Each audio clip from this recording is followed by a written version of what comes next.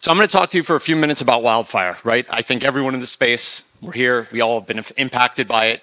And having built a company and be building a company that's wildfire related, everyone always wants to talk to me about insurance. So I'll get there eventually, but I'm going to mostly talk about what we can all do as a community to actually make a difference for wildfire where we live. So one of the things, and I don't come from a fire background, I sort of came from a fintech company, but I got really curious 5 years ago thinking about wildfire and what I could do for my home.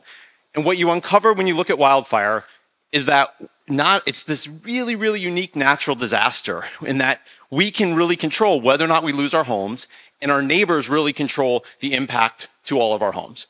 And so as I got more curious and more curious, the next thing I discover is that there's 60,000 communities and 40 million homes that are exposed to wildfire. North Carolina, Pennsylvania, not only California. And with climate change, that problem is growing. So very quickly, what we do at Fireside, we help all of our partners. We work with government agencies, fire safe councils.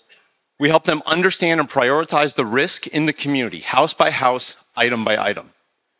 Once we understand the risk, we then go in and we help integrate all the resources to help residents take action and homeowners take action, from finding grants to removing fuel to helping them do anything they can to reduce that risk. And then finally, when disaster happens, or if it does happen, we help understand the impact to critical infrastructure.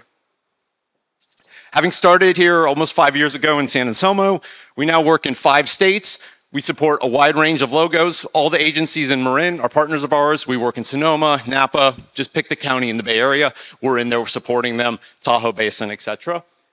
And in particular, in Marin, we're super proud of the fact that we've been able to help them do almost 30,000 home evaluations and help residents take action every single year.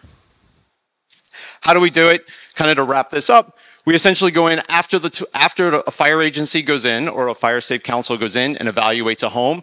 We then produce basically what you see here is a set of resources for the homeowner that prioritizes what the homeowner needs to do for their property. It's risk-based and it helps the homeowner take action. Some of you probably have used Chipper Day. I know we see it. We get about, I think we're up to like almost 30%, 40% of Marin that's used Chipper Day. That's the kind of software that we put out there. And my last ask for this group is, I just say this, it's community-based for wildfire, so everyone needs to do their defensible space. If you haven't already, go out there and do it. It'll make the biggest difference for our communities. Thank you.